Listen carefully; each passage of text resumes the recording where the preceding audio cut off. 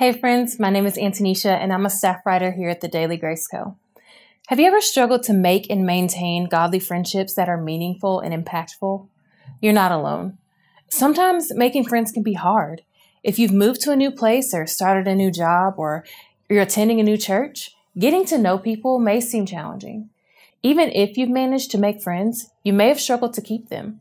Conflicts in friendships can arise, making it feel easier to bail on the friendship rather than work through healthy conflict resolution. If you need help figuring out what friendships should look like when you're searching for and keeping friends, I want to give you 3 elements of a godly friendship.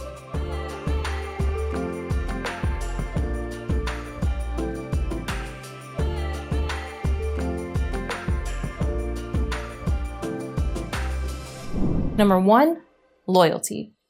Proverbs 3:3 and 4 reminds us of the importance of loyalty and faithfulness.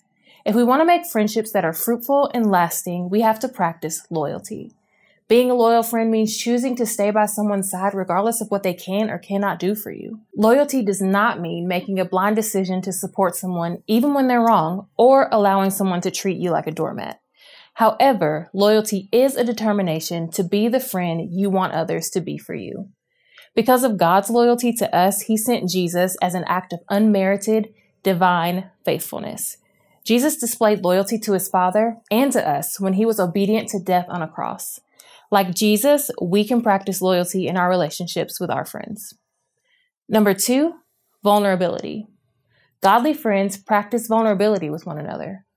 Vulnerability requires both that you are willing to listen to your friends and the willingness to allow them to listen to you. One of the most effective ways for believers to practice vulnerability is to confess sin. James 5:16 tells us to confess our sin to one another and to pray for one another. Jesus, even though He was without sin, still practiced vulnerability. In the Garden of Gethsemane, Jesus endured agony until His sweat turned to blood. He didn't try to hide His anguish from His disciples.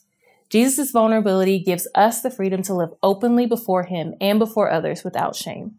Resist the temptation to keep your friendships at a surface level. Be willing to practice vulnerability with your friends.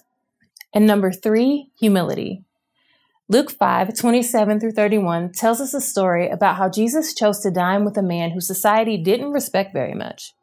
If we're honest with ourselves, we have high criteria for friends too.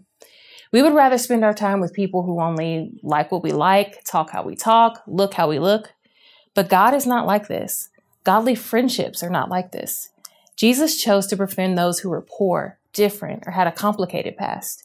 People like you and me. If Jesus, who is God incarnate, can humble Himself and befriend sinners like us, we can choose humility and choose to make friends with all kinds of people, not just people who are the same as us. What other elements of a godly friendship come to mind when you meditate on Scripture? Tell us in the comments below. And if you're looking for more resources on godly friendships, check out our study, Craving Community, How the Gospel Helps You Cultivate Faithful Friendships. See you next time, friends.